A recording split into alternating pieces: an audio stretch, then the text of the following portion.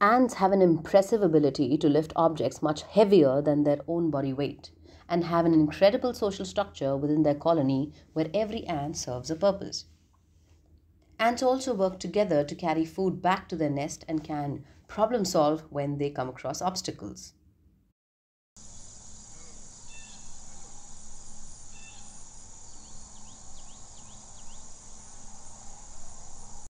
When faced with an obstacle, the ants will try squeezing their cargo through a hole or use a side to side movement to go around whatever is in their way.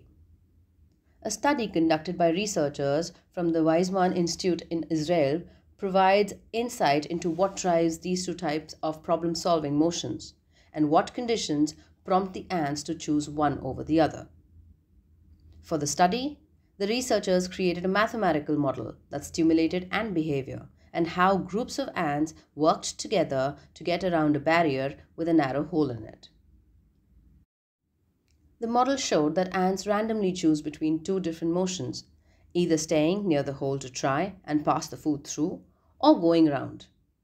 This ensures that the ants don't get stuck on just one plan of action.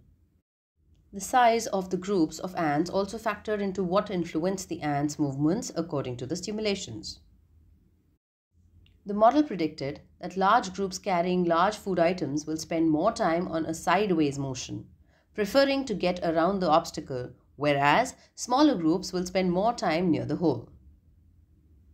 Ants are impressive problem solvers, and this study shows the lengths ants will go to get around obstacles without getting stuck or stalling on a plan that isn't working.